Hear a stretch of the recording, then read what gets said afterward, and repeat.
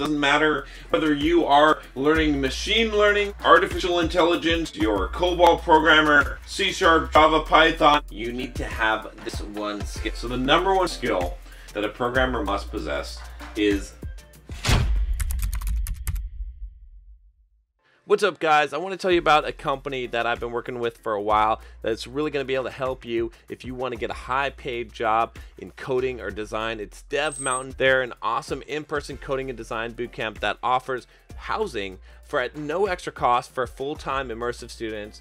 They have a whole career services team to help with job placements. So if you are interested at all in coding or design, go click the link below and tell them I sent you. Subscribe to the channel, click the like button because the YouTube algorithm apparently likes that. Of course, I'm going to delay this. Of course, I'm not going to tell you right away because I want you to figure this out. And that's a hint. A lot of people have the wrong impression. What they think is that the number one skill for programmers is math. Math is not. You don't even have to have very good math skills. It's kind of funny. It's kind of silly when we sort of teach students to really develop high levels of math skills when pretty much everything is accessible via Google. The second one that you might think I'm going to say is people skills. You might think that that's the most important thing, but that's not. That's not the number one skill. I've seen a lot of programmers be successful without very good people skills or moderate people skills. If you just have moderate people skills, you'll do okay. Most people don't realize this, but you're going to spend time writing emails, coaching people, mentoring people, being mentored, working with other developers, going to meetings, talking to project managers, all this kind of stuff. What else do you think that might be the number one skill? Technical ability. Is it your programming language, your ability with a specific programming? That's actually pretty high up there. The more of a master you are at a specific technology or programming language, probably the easier it will be for you to solve any problem. If you only have one tool in the toolbox, yeah, you know, if it's a decent all-in-one tool, you can probably do a lot of stuff with that and figure out how to do that. But if you have a lot of tools and you know how to use those tools, when I have hired people, I've hired people like on TaskRabbit or something, or hired a professional to come over to do something.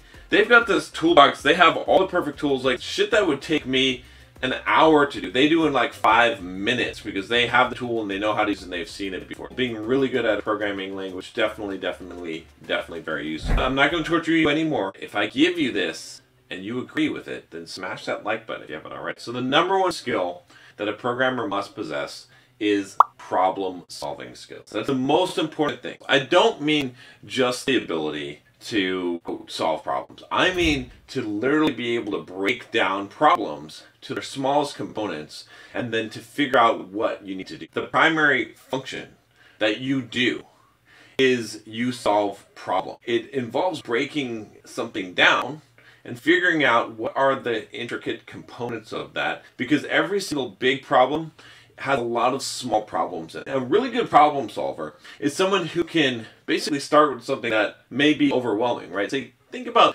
building a software system, or if you've ever been to a whiteboard coding interview, one of those stupid programming interview questions, right, or leak code, right, all that stuff. The skill is to break down the thing, to understand the little components, and really what you're doing when you're writing code is you're literally taking a problem and you're literally translating it down to the single steps that are required, the heuristic or algorithm as we call it in software development programming, that is required in order for that to be solved. This is the thing that needs to be created, and then to take that and chunk it down into, okay, out of this one big problem, there's 5 problems. I'm going to start with the first of those 5 problems, and I'm going to break that down. And then everything comes down to a very simple set of logic, almost always, where it's just simple problems, right? And you're solving simple problems. You're writing code that's all simple problems. And when that all adds up, it aggregates into a larger problem. So problem solving is the number one skill by far. If you don't have that skill as a programmer,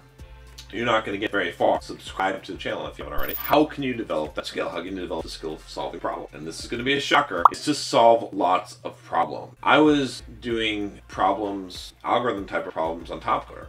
And I got so familiar with those problems that, in breaking them down and practicing that when I actually worked on my real job stuff, I was able to look at the problems from a new angle, and I was able to see, okay, you know, how do I break this down? How do I break this down into steps by step by step? A lot of software developers, a lot of beginning programmers, what they try to do is they're so concerned with writing the code, with getting shit done, that they don't stop to analyze the situation. You really need to do your analysis and solve the problem first on paper in your head, and then write the code. It would be me spending 80% of the time breaking the problem down and making sure I understand it, and then just 20% of the time writing the code. Because once you understand a problem really well, getting the right question, understanding the problem really well, once you do that, then solving it, writing the code to do it is not that hard. I will talk to you next time. Take care.